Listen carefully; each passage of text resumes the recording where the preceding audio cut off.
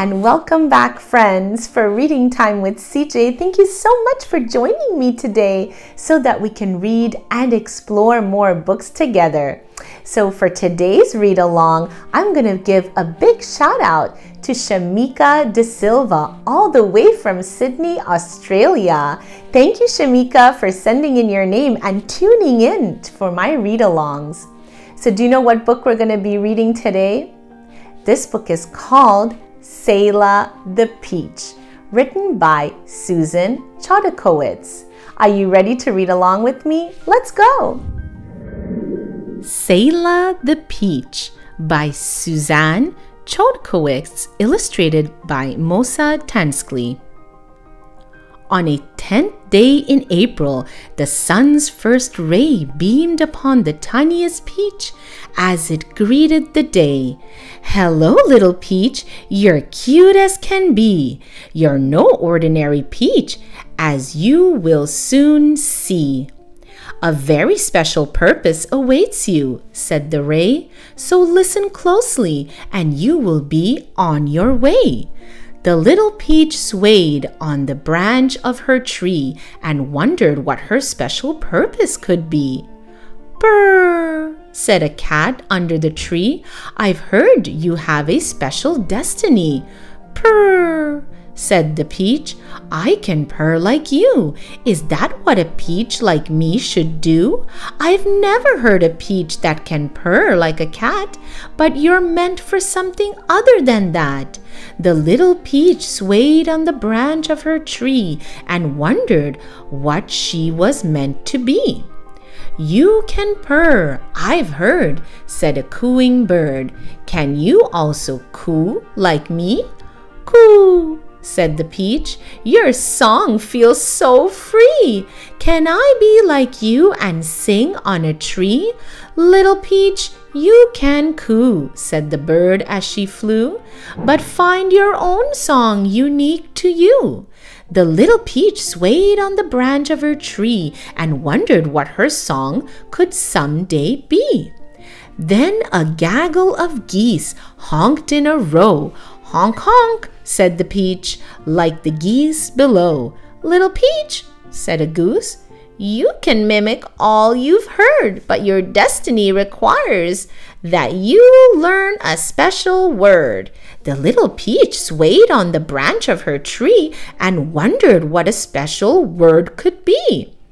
"Ribbit," said a frog from the pond beyond. "Ribbit," said the peach, happy to respond. "You're the cutest little peach I ever did see, but your purpose is not to ribbit like me.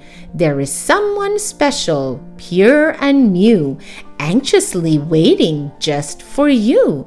The little peach swayed on the branch of her tree and wondered who that special someone could be.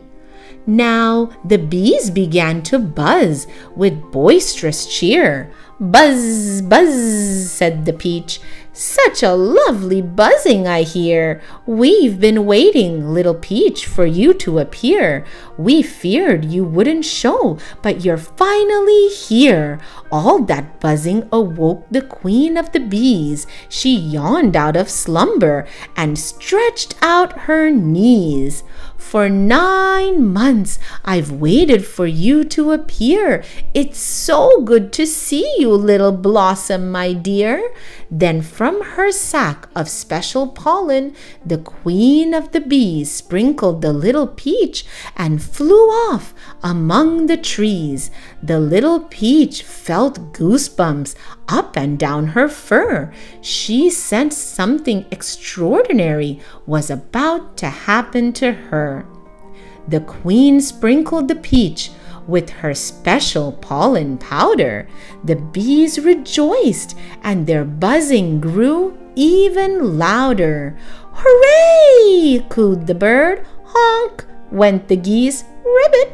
croaked the frog. "Such a news release!" The April wind blew as April winds do. Pay attention, little peach, and find the song within you. Listen for a sound you've not yet ever heard, and let your soul guide you to say the special word. Now from the window on high came a sweet baby's cry, the sweetest sound the little peach ever heard under the sky. A longing deep inside her began to stir, and something extraordinary began to change in her. Then the peach heard a voice, so loving, so sweet, a motherly voice that made her feel so complete. 9 months I've waited to hold you, my dear, and now, my little baby, you're finally here. Then at last came the word from the depth of her soul, a word that fulfilled her and made her feel so whole. "Mama!" said the peach. Suddenly now, to her great surprise, the little peach was no longer a peach, but a baby, staring into her mother's loving eyes. "Selah, my baby, you're as cute as can be. You're the cutest little peach I ever did see." The end.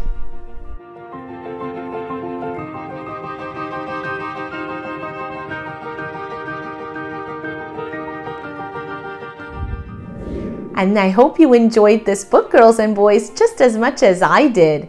Please don't forget to tune in next time so that we can read together. Thank you so much. Bye-bye.